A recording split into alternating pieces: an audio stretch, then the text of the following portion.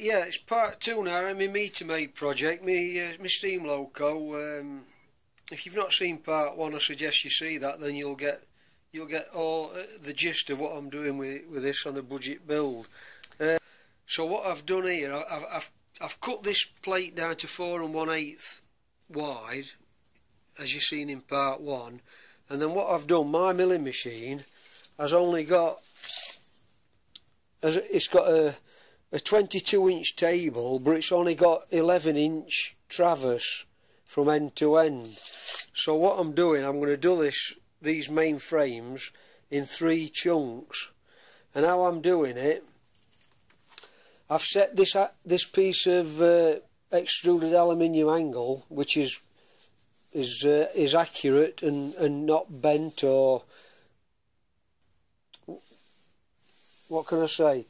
Anyway, it's a true piece of aluminium, that, and I've set that up in my milling machine and clamped it to the table with 2 bolts and set it up with the dial test indicator, and it's within a thou now, true to my spindle. And what I'm doing, I'm setting my plate that I've cut to nearly to size, and I'm starting to take a skim off on this edge that I've cut with hacksaw, and I'm leaving a little bit on ready for when I turn it over to mill this edge that's not quite square, because it's hot rolled steel. It's not bright mild steel, so I shall be turning it over and doing that edge and squaring that up. And this is the setup I'm using. I'm going to cut 11-inch that portion, and then I'm going to move it over 11-inch and cut that portion, and so on till I've done it all.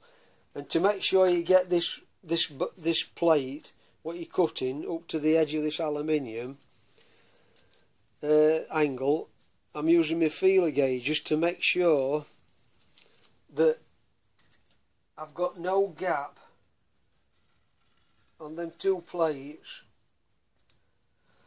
I can't get a 2 thou feeler in there, so I know it's flush up to that edge, and I know that edge is square because I've clocked it up.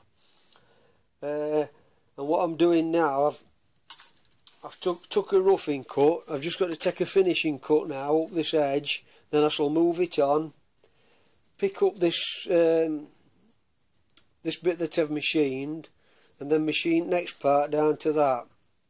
Pretty straightforward really, but maybe not if you're a beginner. And then what I'm doing, using my vernier gauge, just to double check that everything's coming out square.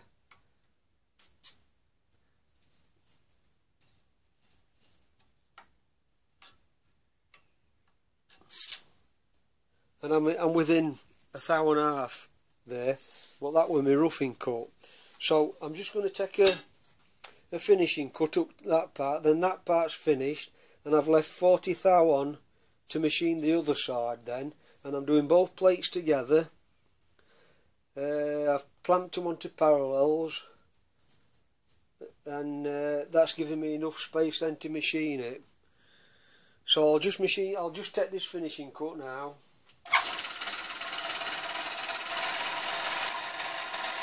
So I'll go back to the beginning now, ready to take my next, so table's ready to take my next slice.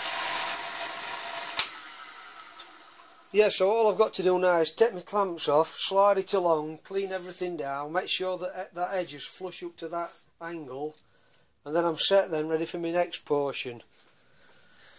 Right, so I've just cleaned my machine down, hoovered all the swarf up, and I've moved it over. And now I'm just clamping it down, and I've moved it over 11 inches to get to the beginning of my travel again. And as you're clamping it down, make sure you clamp it over your parallels that you've put in. You don't want to go and bend the plate. And then with a feeler gauge, just to double check that you flush up, just make sure your feeler gauge don't go in like that. So now you know that everything's stayed square and you've moved it and everything's in line again. When you've only got a small milling machine and small equipment, you've just got to try and do best you can, really. It's not an ideal situation, but for any of you beginners, I'm just going to take a couple of roughing cuts to take the majority of the material off. I'm not going to take very deep cuts, and leave a little bit on just to touch onto that face that I've already machined, and take a finishing cut.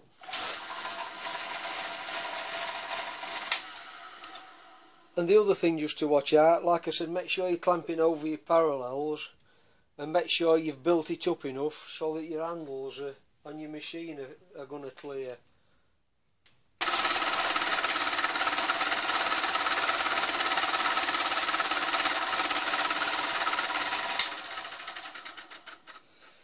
Right, I shan't bore you with all that machining because it's pretty straightforward from now on. And what I'm going to do, what I shall be doing, I shall do my main frames for my side frames, and then I'm going to move on to my buffer plates, and do the same with them, cut them down and machine them up. And when I've got all my material machined, so that it's all square and to size, I shall then mark all the holes out, and I'll reset it up as it is on here on my milling machine to cut my slots out for my three horn plates to fit. So other than getting it laser cut, this is the long method of doing it, and it'll save you a lot of money in the long run. Anyway, I'll sign off for now, because all I'm doing is just repeating what I've told you now. We'll rest it material. I'll do another video when I've probably ready for cutting slots for horn guides. Yeah. So I'll sign off for now then. Thanks for watching.